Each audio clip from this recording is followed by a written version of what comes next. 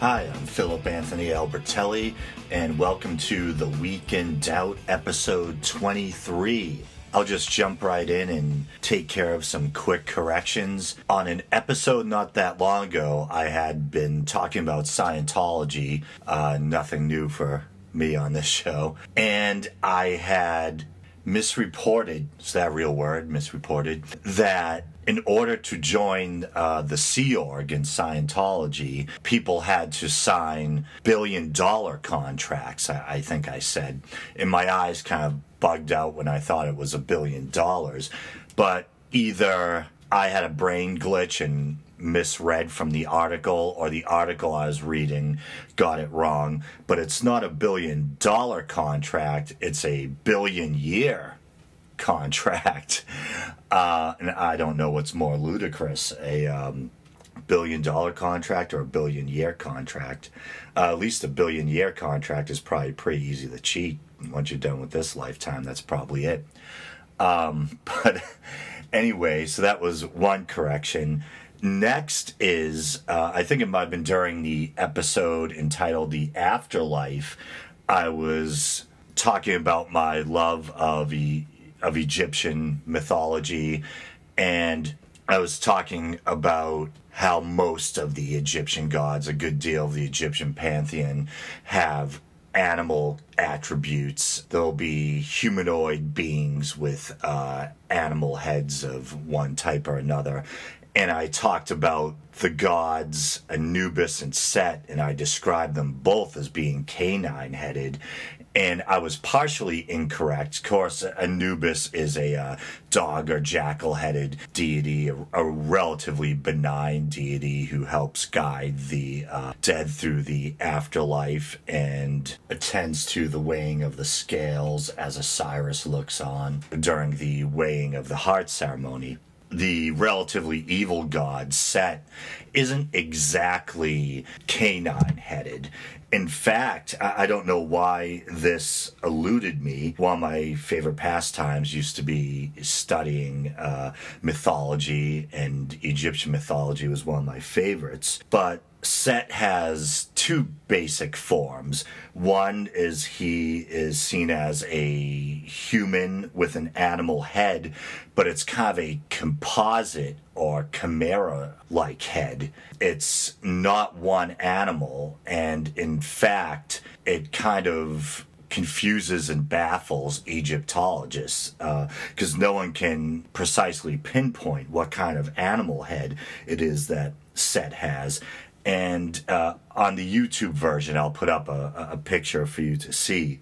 And Set's head has a long, almost hanging or curved snout, and a set of long ears that are square at the top. Very strange looking. And he's known in a second form that's known as the Typhonic beast, or the Set animal.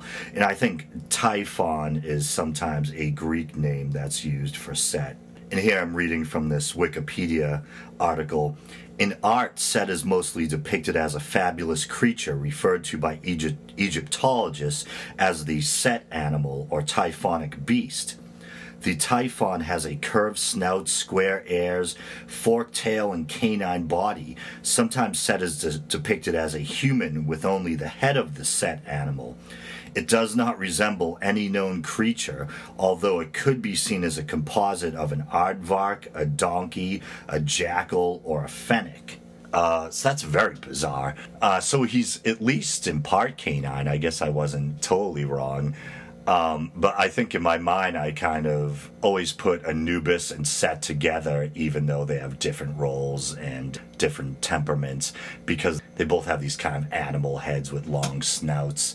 When they say he might that Set's head might partially be that of a fennec, they're probably referring to a fennec fox, which is a little vulpine animal with large ears.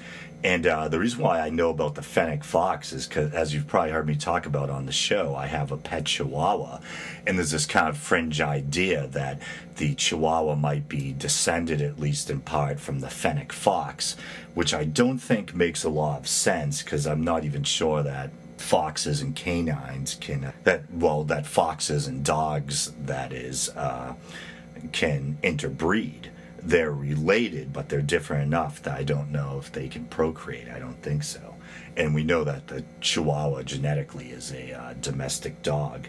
And for those of you who are familiar with Greek mythology, there's a figure in Greek mythology known as Typhon, and I don't know if there's any connection at all between Set, the evil Egyptian god, and the Greek Typhon. It might just be the case that early Greek writers or scholars grafted the name of one onto the other. But in Greek mythology, Typhon was the last son of Gaia, fathered by Tartarus, and most deadly monster of Greek mythology. He was known as the father of all monsters. His wife Echidna was likewise the mother of all monsters. And that's just a quick little summary from Wikipedia. Actually, I think I just found the link between Typhon and Set. According to this, since Herodotus, Typhon has been identified by some scholars with the Egyptian Set. In the Orphic tradition, Typhon leads the Titans when they attack and kill Dionysus, just as Set is responsible for the murder of Osiris. Furthermore, the slaying of Typhon by Zeus bears similarities to the killing of Vitra by Indra, and that's a reference to Hindu religion. I thought Herodotus had something to do with it. There we go. So I took care of the billionaire contract, and I took care of properly defining the appearance of Set. Did I miss any corrections? I think that's it for the corrections.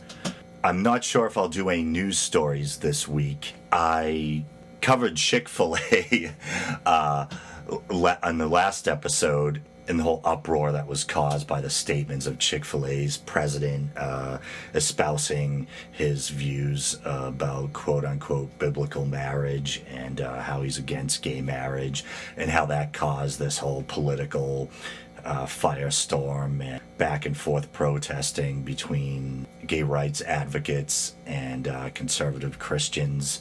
There was some kind of kiss-in by gay activists at Chick-fil-A. Then there was also before that, there was some kind of conservative support Chick-fil-A day, something to do with Mike Huckabee, where a bunch of Christians went to Chick-fil-A and bought chicken sandwiches. Once again, there's all the Chihuahua going wild. Actually, there was one news story. It's actually being covered right now. It's all over TV. As we speak, I'm recording this on August 5th, 5:50 p.m. And apparently there was a shooting at a Sikh temple. It's still being constantly updated, but I'm reading from the Huffington Post. Wisconsin shooting. Several people killed after shots fired at Sikh temple. A mass shooting took place in the Sikh temple of Wisconsin, Patch reported. The incident occurred on Sunday morning in Oak Creek. Police say that 7 people were killed, including a gunman. 4 of the dead were inside the temple, while 3 were outside. According to police, an officer was shot multiple times by the gunman and is currently in surgery. So obviously that's an awful story, and that's on the heels of that movie theater shooting where 12 people lost their lives because of that crazy gunman. I don't know all the facts about this. I don't know if the shooter was some racist who had something against people of Indian descent or against the Sikh religion, or I don't know if it was a troubled member of the Sikh community. I don't, out of respect for the dead and injured, I don't want to speculate too much.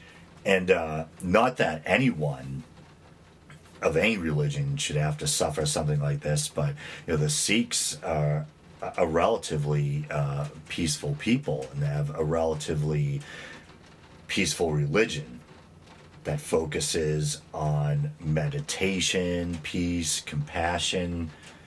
I think it's basically a Punjabi religion, I think. I might go back to the 16th century. Don't take that to the bank. I probably don't know as much about the Sikh religion as I should. I tend to know, as far as Eastern religions go, know more about different forms of Buddhism, Hinduism. But I don't know, once again, some kind of freak gunman. And I don't want to go into a whole tirade about this, because I can understand people. I could go on forever. I can understand people who are distraught, who are depressed, who are mentally or emotionally in a dark place, but I don't understand taking that darkness out on other people. If you have issues in your life, if you're miserable, I don't know. I don't want to take this in too far of a dark place, because I was going to say, instead of going out and killing innocent people, just off yourself. But that's all. I know it's an awful thing to say. But I don't understand these people. I don't understand the urge that when something's wrong with your life to take a bunch of innocent people with you. But anyway, I think I'll close the door on that before. I know it's a podcast that has to do with atheism and a lack of belief, but I also like it to be somewhat upbeat in the sense that we rationally discuss subjects that interest us. By us, I either mean the royal we, or I mean you and I, me and you, the audience. And even though a lot of people find atheism or religious doubt depressing, I don't, and you probably know if you've been listening to the show, I don't think it has to be. I think we can skeptically look at different religions and appreciate the interesting, even uplifting or inspirational things about them, while at the same time trying to get to the empirical truth. So I don't want to take things to a too dark a place by talking about this crazy gunman. So I guess I'll go on to what I was going to talk about. I was going to devote this episode to talking about the Bible and marriage. I was going to talk about the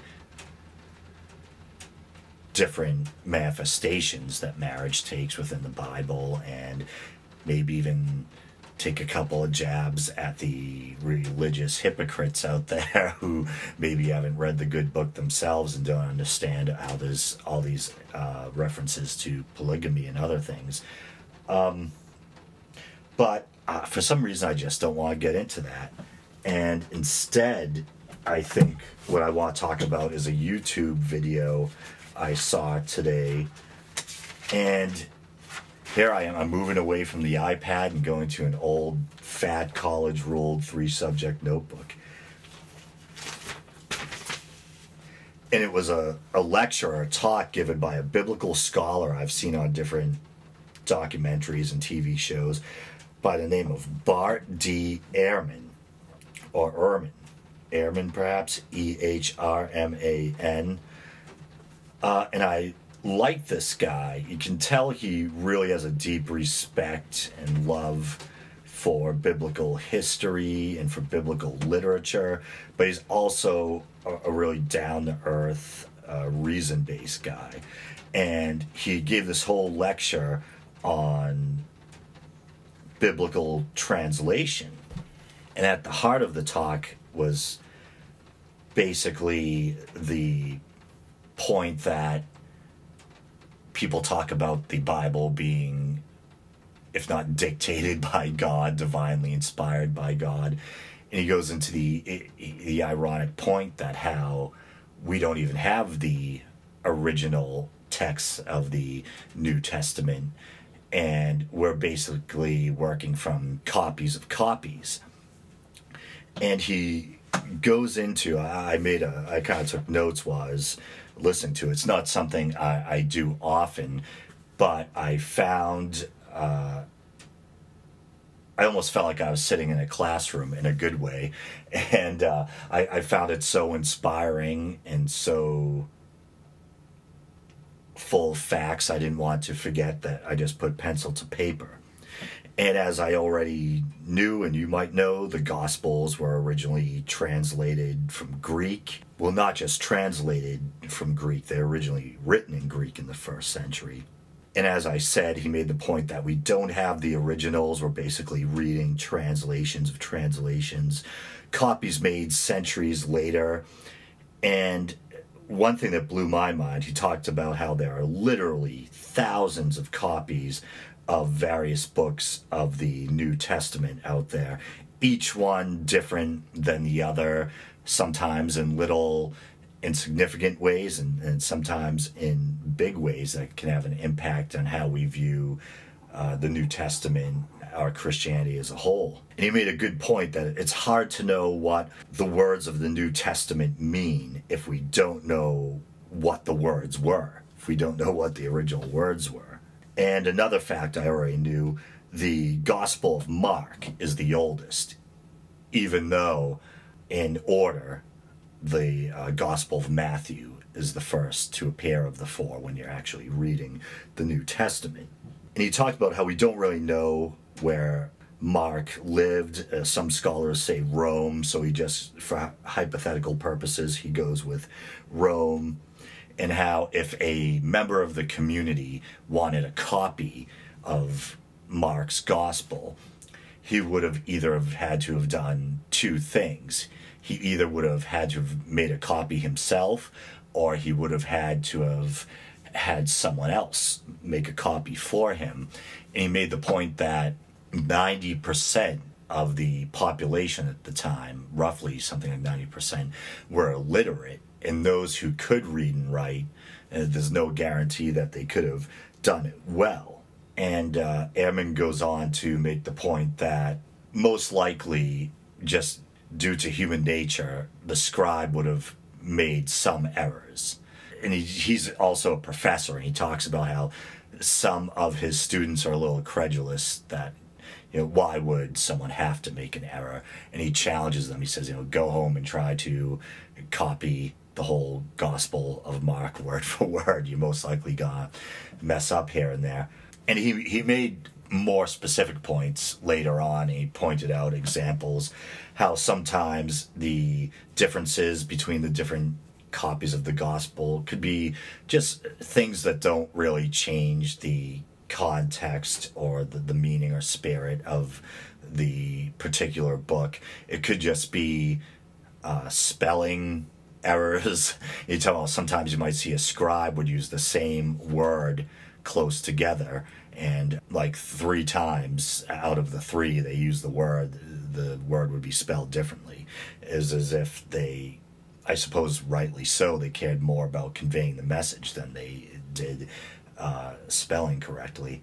And he also talked about how there's examples, I believe, in medieval copies where, and this is something we probably all experience, you're scanning the lines of a book, or maybe you're copying from a book, and you accidentally, your eyes go up to the wrong line, and you get a little confused, and you end up maybe merging lines or leaving something out because you're misinterpreting your eyes and brain, the order of the sentences or whatever. So he goes on how, I guess it kind of reminds me of how back in the day with VHS machines, you'd make a copy and the copy would be a little lower in quality than the original. Then if you make a copy of the copy, that's, even the quality degrades a bit further and so on. And he talks about how if you have a scribe who makes a copy of the original, they make some grammatical errors, or they accidentally leave, half a sentence or some words out. And then the next guy who wants a copy copies the copy, and the mistakes get compounded because his errors are now added on top of, the errors of the original guy who made a copy from the original. And this goes on year after year and century after century.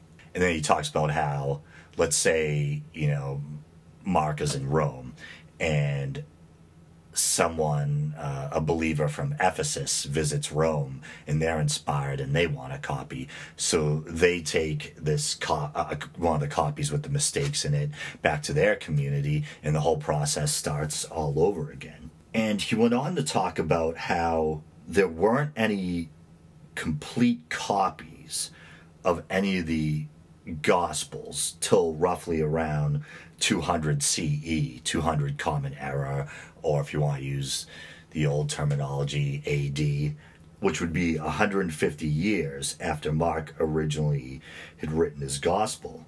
And this sounds surprising, almost shocking. He talks about how the originals were probably either worn out from use to the point of non-existence, which I guess, we could understand that, or they were discarded, which, sounds outrageous. Even though I'm not a believer, I still have a deep reverence for religious and historical texts. And whenever you hear, especially when you hear about something like the Nag Hammadi library, the Gnostic Gospels, try to think if it was the Nag Hammadi library or if it was the Dead Sea Scrolls. I think it was the Nag Hammadi library, where someone was, a native person was in Egypt, I think it was trying to basically harvest bat guano. I don't know if they're using it for fertilizer or what.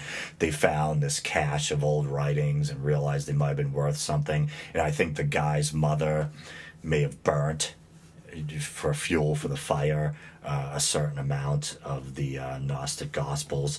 I hope I'm not mixing that story up with the story about the discovery of the Dead Sea Scrolls, which were the writings of the Essene community and the Essenes in Qumran. Anyways, that some of the originals may have been discarded in favor of better condition copies. People might have thought, oh, I've got this copy, it's in great condition, why do I need this old raggedy thing? I guess it still perplexes me a little.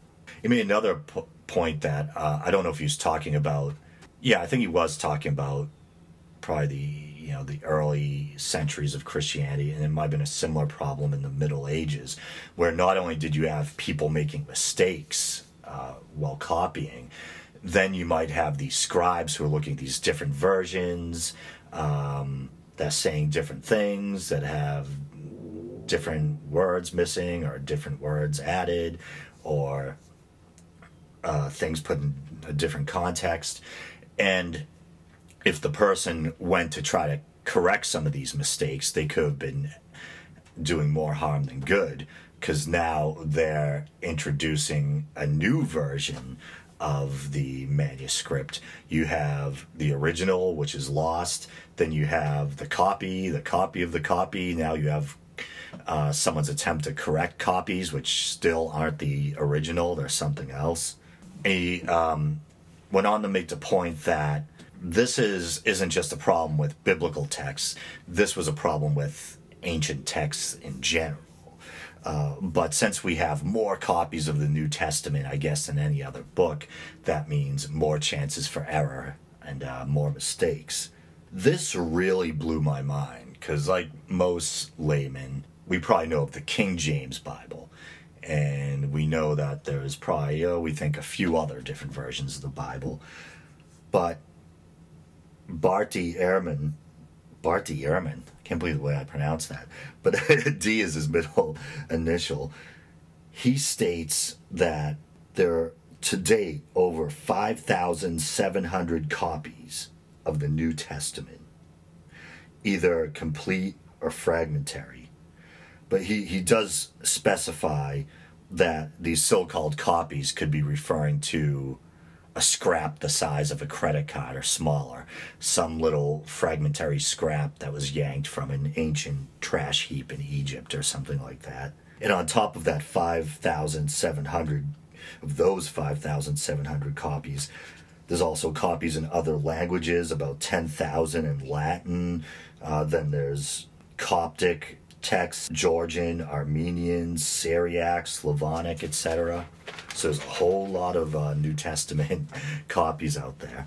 And lots of mistakes. No two copies are exactly the same. And according to him, the oldest copy of any book in the Old Testament is a fragment about the size of a credit card found in Egypt, written on front and back. And it must have come from a book because it had writing on both sides as opposed to a scroll, which wouldn't have.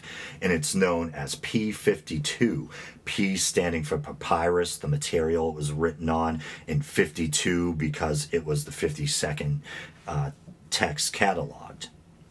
And it contains a bit of John chapter 18, where Jesus is conversing with Pilate. And it dates back to the first half of the 2nd century.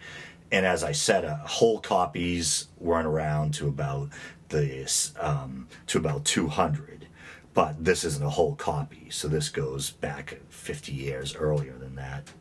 It went on to the Middle Ages, and he talked about how throughout the Middle Ages, scholars didn't really realize the problem that there were these differences between the different texts. In 1707, there was a biblical scholar by the name of John Mill, and he wanted to print a Greek New Testament, and he was working with about 100 manuscripts and realized that he had all these differences. He made something like footnotes at the bottom of the pages to let people know when he found differences, and kind of astonishingly, he ended up finding 30,000 places, or cited 30,000 places, where the manuscripts differed from one another. And not all the Christians back in the 18th century were too pleased about that. But his proponents tried to use reason and say, hey, he didn't create the mistakes, he just found them. And the scholar giving the lecture went on to say that if you consider all the copies out there, possibly up to 400,000 differences between known manuscripts.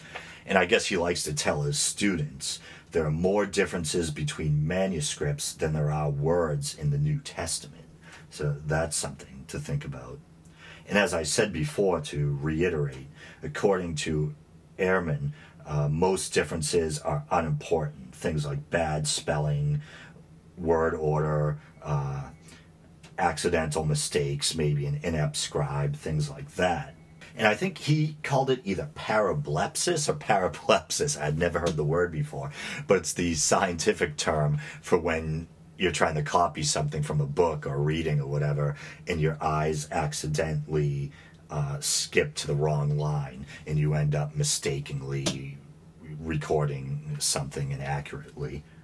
And he gives some examples. I think of, at this point, he was talking about intentional, or what he viewed as possible intentional mistakes. And there's something called Manuscript 109, which was an animal skin or parchment manuscript from the 10th century. No, this wasn't an intentional one. This was like a big mix-up, but this was unintentional. The scribe was copying Luke, which contains the supposed genealogy of Jesus going all the way back to Adam.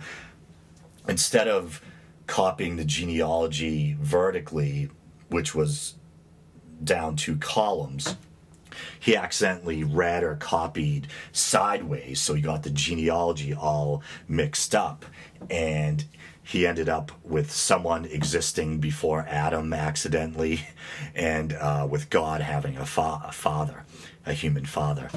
So a pretty big blunder. Oh, they went on to intentional mistakes. And he talked about how at one point a scribe, and this might explain why we actually have this today in the King James Bible, a scribe attributed a saying from Exodus to Isaiah, but later scribes had to correct it. You might recognize the saying that goes something like, they're talking about the coming of Jesus as the Messiah, I believe, and they say, as was written in the prophets. And they say that to kind of generically cover the different prophets instead of continuing to use the possibly intentional mistake of as was written in Isaiah, when what they claimed to be written in Isaiah was actually from the book of Exodus. And then in Luke chapter 2, he talks about the story that we're probably all familiar with. It's the only time in the gospel where you have those missing years kind of, well, maybe not the missing years because he's 12. I think the missing years might start at 13.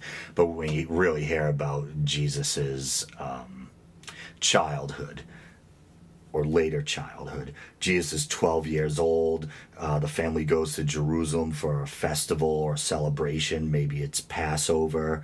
And all of a sudden they realize they forgot Jesus on the way home. So they have to go back. They find Jesus conversing with the learned rabbis or whatever in the temple or in the synagogue. And originally, Mary says, your father and I were looking all over for you. But scribes were kind of disturbed. Well, God's Jesus' father. At best, Joseph is kind of the adopted or assumed father, you know. So they want to emphasize the divinity of Jesus. So they would say, they would intentionally change it from your father and I to Joseph and I were looking for you, or we were looking for you. So there's what appears to be an intentional alteration of biblical text for those people who like to talk about the Bible being the direct word of God or whatnot. And then we're probably all familiar to some degree with Matthew 24, and it talks about the end of time and that famous saying you hear about no one knows the day or the hour that, you know, the end of the world supposedly or the end of time will come. Not even the Son, only the Father knows. And some scribes didn't like that, so they excised the portion about not even the Son knowing. So Jesus seemed like a little more knowledgeable, I guess. Then one thing that really blew my mind was one of the most famous stories, supposedly, that we find in the Bible, and we see in movies about the life of Jesus, and I've even gotten the chills, you know, watching this, is when the men are going to, or the crowd are going to stone the adulteress, and Jesus saves her and says, you know, let him who be without sin cast the first stone. Well, supposedly, that story that we find in John isn't in the earliest versions of John. Someone supposedly tacked it on later. And he says it might have been the thing where someone found the story elsewhere, put it in the margin of one of the copies of John, and a later scribe thought maybe it was supposed to belong as part of the book and added it into the actual text instead of leaving it in a margin. And then there's one of the key differences I often talk about when I talk about the differences between the Bible. At the end of Mark, there's kind of a grim ending where we have nothing but an empty tomb. And the women are directed to tell the apostles or disciples to meet with Jesus in Galilee, but they're so spooked they don't. They just take off. So you're left with the possibility that the apostles didn't get the message that was meant for them. They didn't end up meeting up with Jesus, and all we have is an empty tomb, and it ends with the words something like, they were afraid, or something like that. And scribes didn't like that, and so they ended up tacking on some extra verses, which I think we'll still find in the Bible today, possibly in double brackets, to say, hey, this wasn't originally here, with this kind of a happier ending. You know, everyone meets up with Jesus, and he talks to them about how they'll be able to speak in tongues they didn't know. They'll be able to handle serpents without being harmed. And the guy was joking. I believe he lives in the South. I think it teaches in the South. And he talks about how he wonders if all of those snake handlers know that the portion that their basically whole religion is based on, that core of their specific brand of Christianity, the handling of snakes and glossolalia, speaking in tongues, if they know that was an original part of the Gospel of John, or rather the Gospel of Mark. And then there's stuff where Jesus in Mark chapter 1 heals a leper, and some versions have it Jesus lays his hand on the leper because he's moved by compassion, and in others, probably the earlier version, which people didn't like, so they changed it. He's angry and reaches out and heals the leper.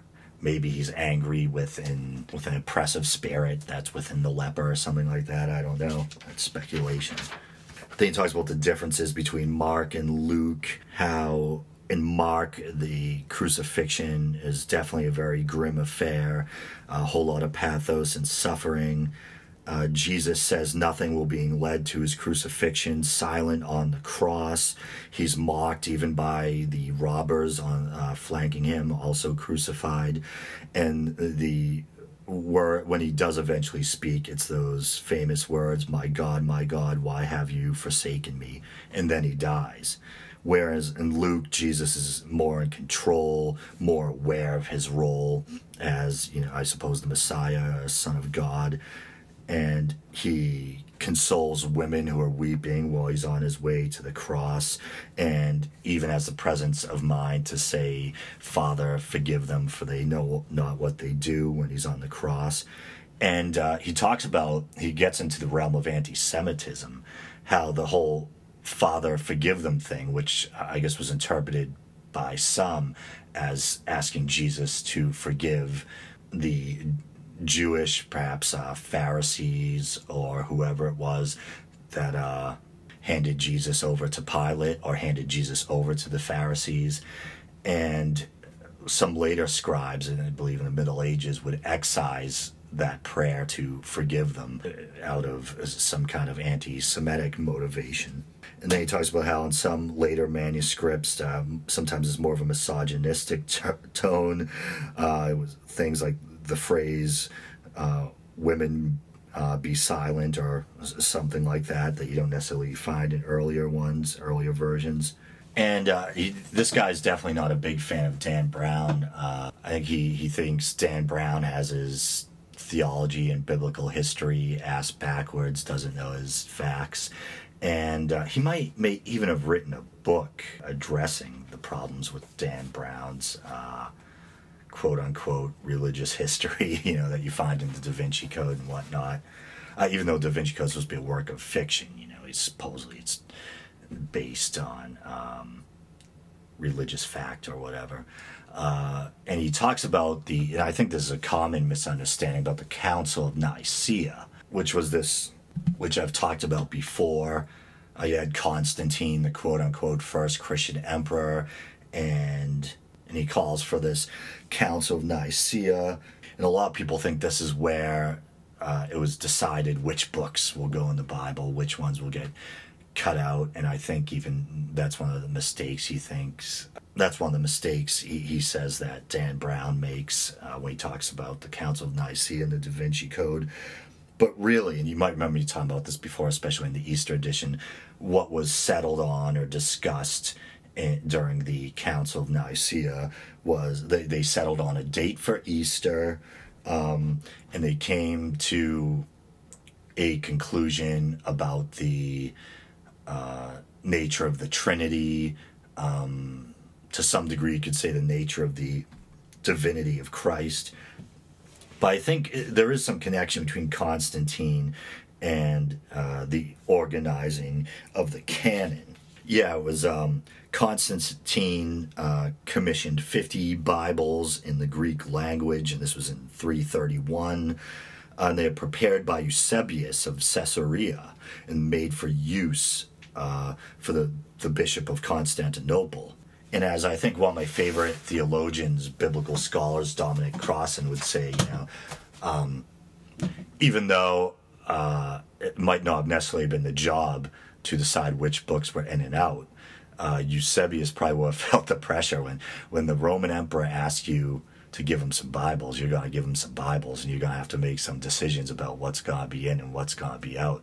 But then later on, centuries and centuries later, there was the Council of Trent, I believe it was, when further decisions were made about what's in and what's out.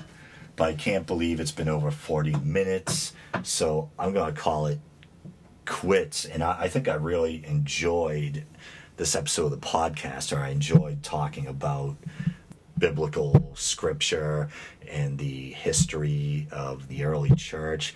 I love all that stuff. The thing about the guy in the Sikh temple was a downer, but I love religious documentaries. I love learning from them. I love reading about this stuff. So being able to talk about what I learned and what I remembered while watching Professor Ehrman speak today, that was definitely cool. As usual, thanks for listening. If you enjoy the show, like us on YouTube, subscribe on YouTube. Help me create a bigger quote-unquote impression of the show. Kind of increase the ratings. It'll make it easier to find for people. Hopefully that will increase the podcast popularity. As always, it'd be great if you could like or review us on there's royal we again, on iTunes or on Podbean. But I'll stop nagging you for now, and this has been The Week in Doubt. Thanks.